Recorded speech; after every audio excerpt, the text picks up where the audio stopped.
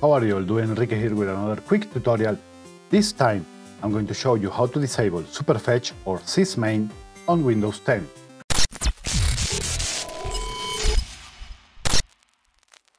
But first of all, what is Superfetch, Sysmain, and how does it work?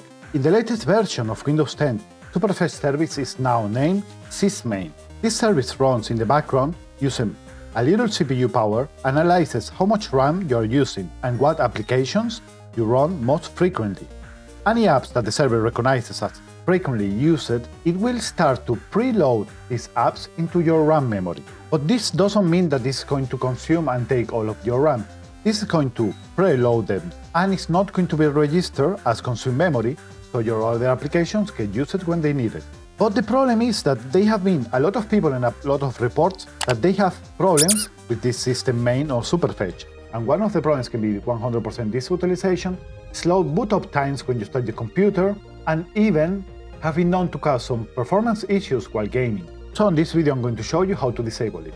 To disable Superfetch or system main on Windows 10 is really easy. You want to go onto your search bar and type services. As you can see, you can have the app right here, services, open it. And in here you want to search for this. If you're running an old version of Windows that is not Windows 10, you're going to find it by the name of Superfetch. If you're running Windows 10, this is going to be a Sysmain. You want to click in any of these names right here and to press the S key on your keyboard. This is going to bring you to all the services that start with S, or you can simply scroll up and down. Now you want to find where Sysmain is. It's right here for me. Right click on it and click on Properties. And in here you want to change the startup type from automatic to disable. Click on Apply and then OK. And as it is running right now, what you want to do is to right click on it one more time and to click Stop.